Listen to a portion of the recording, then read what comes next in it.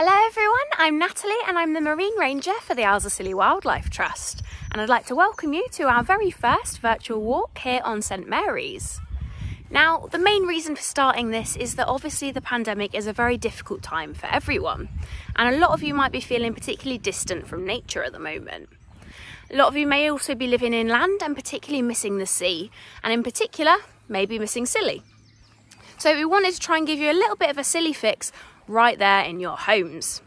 So I'm out at the moment on the north of the island just to take you a little way around our coastal path up here and just to give you some of those views that you might be missing very much so at the moment. So it's not especially sunny here today, but it is very still and clear, so it seemed like a really good time to get out on the coastal path and try and show you guys some of what you might have been missing.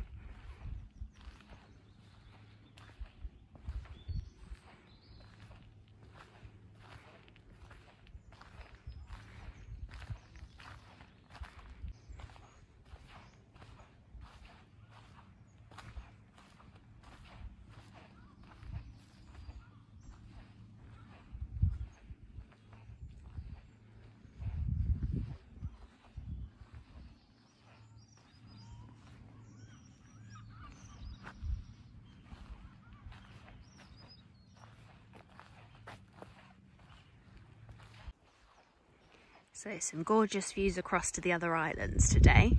So on the far left there you can see Tresco.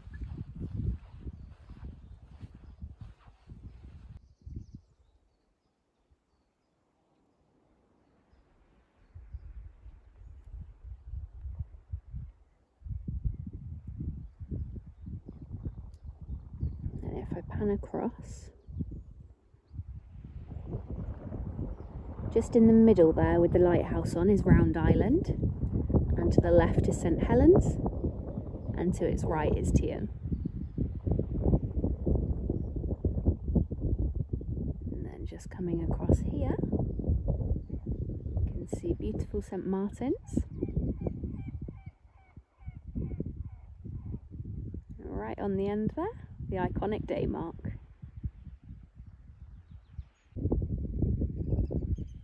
Just going to take a wander down now towards the burial chamber.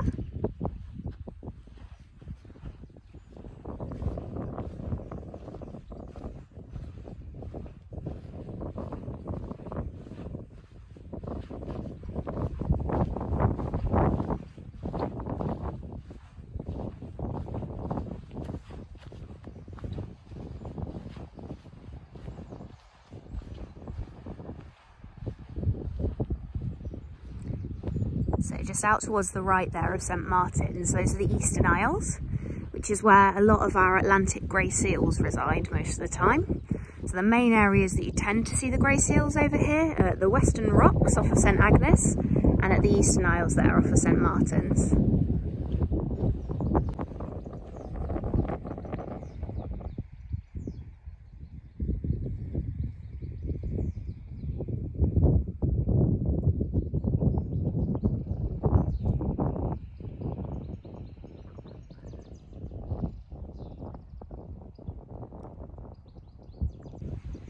So here we have the lower Innisidgen burial chamber.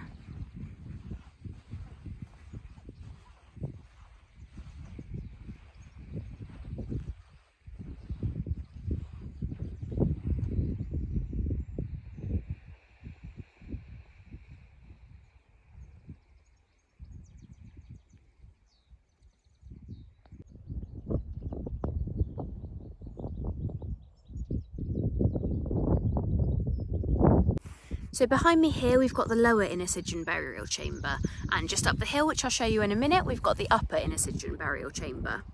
Now what these are really well preserved examples of Bronze Age chambered tombs, and they are actually sometimes referred to as Silonian graves because of the concentration of them on the islands, although there have been a few of them found in mainland Cornwall.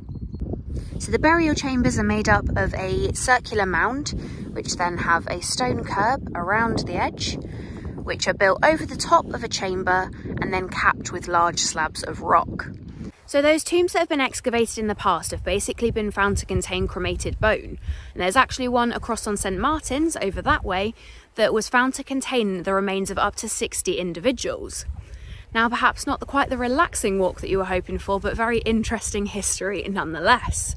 So I'm just going to walk you up the hill now towards the upper Innisidgen burial chamber.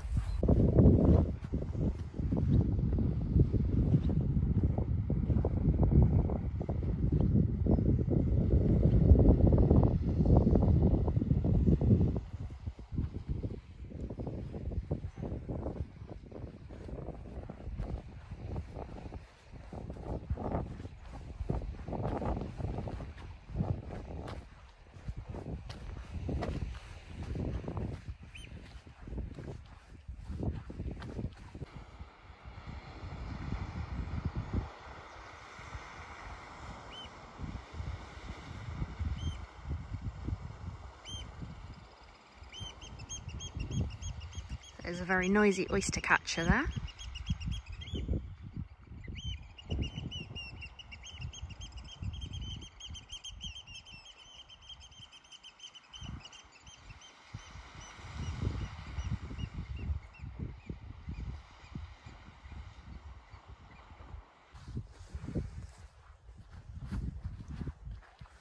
And at the top of the hill here, we have the upper Innisidgen burial chamber.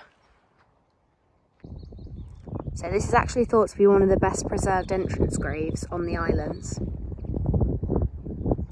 But it's also got pretty stunning views.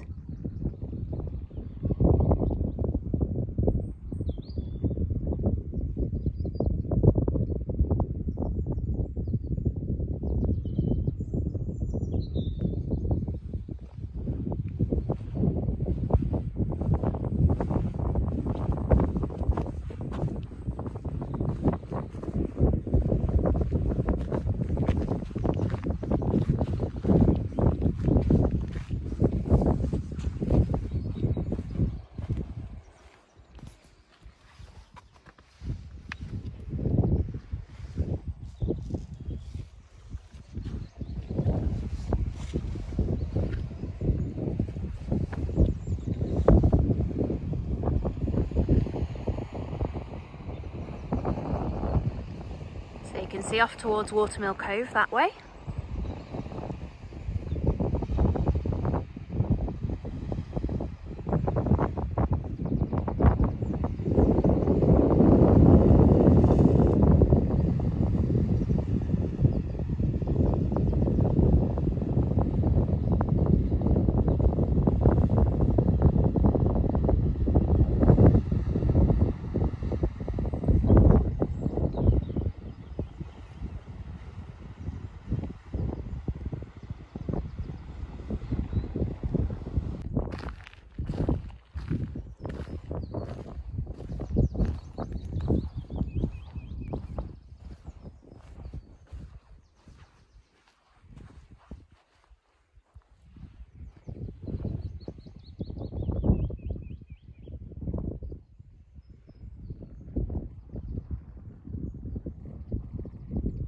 So that's all that I've got for you today, but I think that was a pretty stunning view to finish on. Now please do let us know what you thought in the comments, maybe where you'd like to see, what you liked, what you didn't like, and just let us know what you thought of it basically. Hopefully it's something that we'll be able to do a bit more of in the future, so do keep an eye on our social channels and we'll try and keep you up to date with when the next one might well be able to be. But for the time being, thank you very much for joining us today and do stay safe.